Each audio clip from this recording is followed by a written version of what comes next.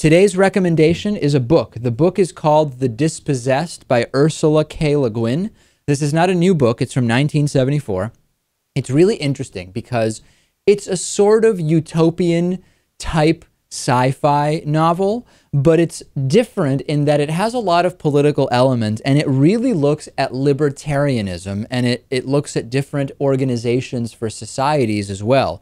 A socialist collectivist society, a libertarian society. The story takes place on two planets, Anares and Urus, and the two planets have drastically different systems of government, political, cultural systems.